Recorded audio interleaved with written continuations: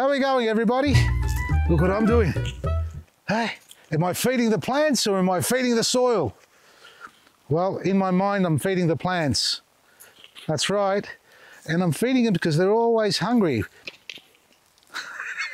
I'm feeding the soil. That's what I'm doing. I'm feeding the soil because we're trying to build the microbiome in the soil. We're talking about the microbiology that exists within the soil that work with your plants. Now, today's topic is controlling pH and understanding what pH is.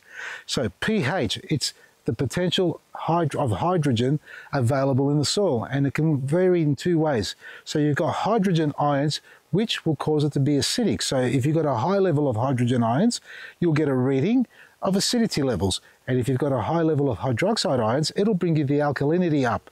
Well, it'll give you an alkaline-based soil. So pH basically is, in basic terms, the measurement of acidity and alkalinity in your soil.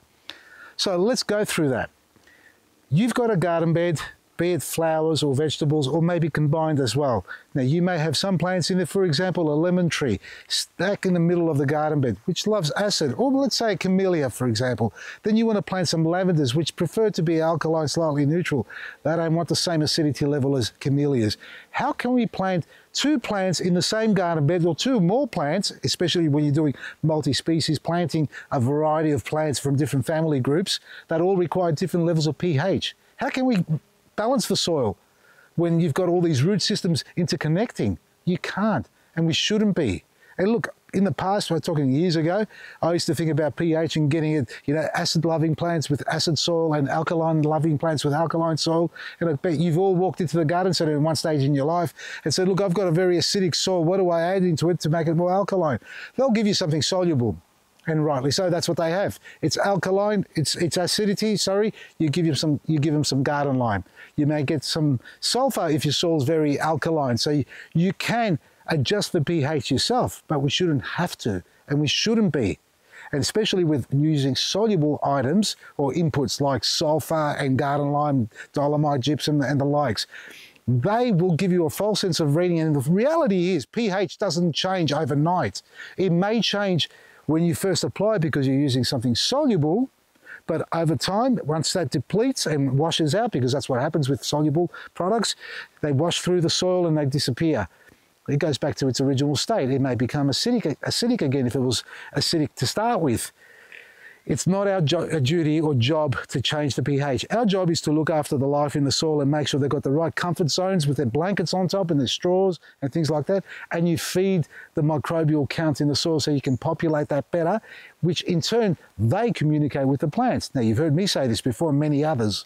Plants communicate with microbes. Yeah, they do. They go, hey, I need a little bit of this. I need a little bit of that nutrient. Might want some ammonium, they may want some potassium, they may want it to be a bit more acidic because they're an acid-loving plant and their root system's connecting with the microbes in the soil saying, we need this soil to become more acidic. And guess what? They do it for you, providing you are looking after the soil and the health of your soil correctly, not using those chemically based synthetic fertilizers that are soluble or slow release, which basically, in my books, this is my take on it, they're antibiotics. They kill the life in your soil. They don't populate it. They give you a false sense of security, thinking the plant's going to grow big, strong, and healthy, where in fact it's vulnerable to all sorts of pests and diseases and environmental changes, factors that can cause a plant to go backwards. And if they haven't got the immunity in them, well, they get infested, they get attacked, and they start to show signs of wear and tear. And what do? We run to the garden center again and buy a chemical of some sort to treat it again. So we're treating the symptom, not realizing the cause is in the soil. It's the soil that needs to be treated and taken care of. And it's not garden lime, and it's not gypsum.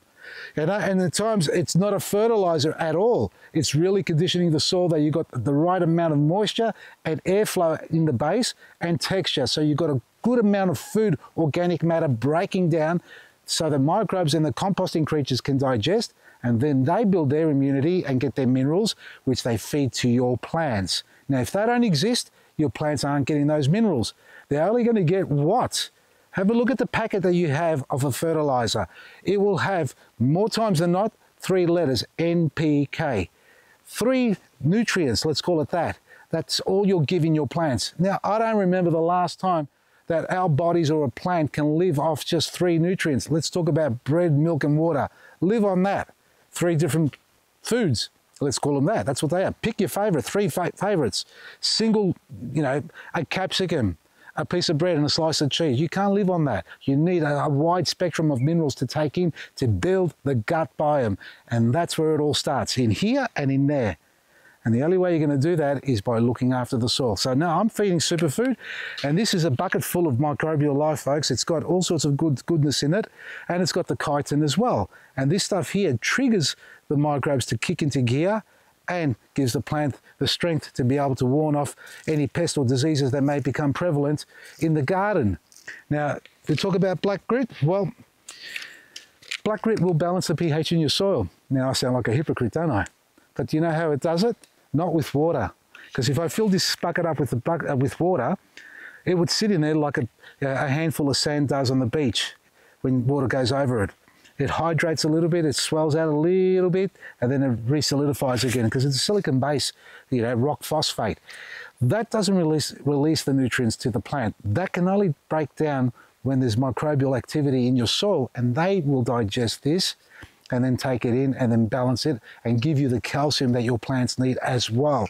So unlike other soluble amendment fertilizers, which when you add water, obviously, as I expressed, they are soluble, they wash in, they wash away, plants take them up, they bypass the soil's life, the count of what goes in there.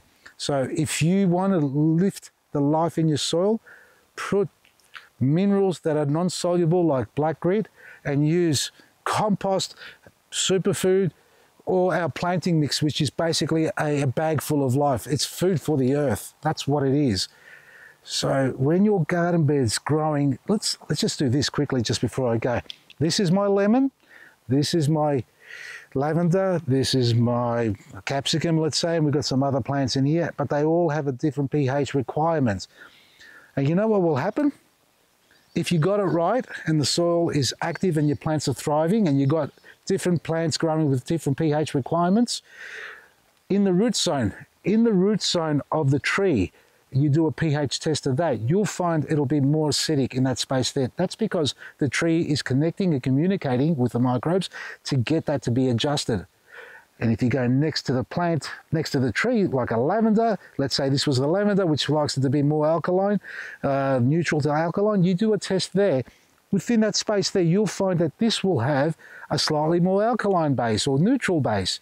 And that's how it works. In between the plants, you'll find the soil may be neutral, but under the plant or in the root ball of the plant, it should be correct. And if it isn't, it means your soil is not active, it's not alive, it's not thriving, it's not populating. You need to fix that. You don't run for a soluble bloody whatever you want to call them to throw it down and think you fixed it, because you're just treating the symptom. It's not fixing the problem, and the problem is in the soil. I'm starting to repeat myself. So feed your soil, not your plants. Even though you've got stuff in your hand, you've got plants in the garden, you're still feeding the soil. Even a liquid feed, we call them a biostimulant, providing they are clean, they haven't been tampered with other fillers and fatteners and colorings, because that does exist in this world today too, as folks. So you've got to do your research. Check out my products, research me till the cows come home. If I'm doing something wrong or saying something that's not quite right, or selling you a product or providing advice on something that's not quite right, please, please, please share your advice. Be respectful, because we're here to learn and share. That's all it's all about for me. And for me, well, I love to eat it out of my soil. I mean, out of my garden, which is my soil basically. And I know what goes into it, and then I know what's going to go into me. And that way I stay healthy. Haven't been to the doctor's, touch wood, because I'm going to share you this information. I haven't been to a dentist for years. Yeah, I need to straighten some teeth, but I don't do any of that. I don't need to. I look after my own health, and unless I get hit by a truck, not going to happen. Otherwise, my medical health, so far, so good. And I hope and bless that everybody else is the same. And if you're not, start opening your eyes to the bigger world to understand better of what you're putting into your body to better yourself and your health. Check out our website, Vasili'sGarden.com. All our outlets are functioning. Theberden's closing in about a week's time, folks, on the 11th, so take advantage of the major specials. From me, Vasili, Maresi.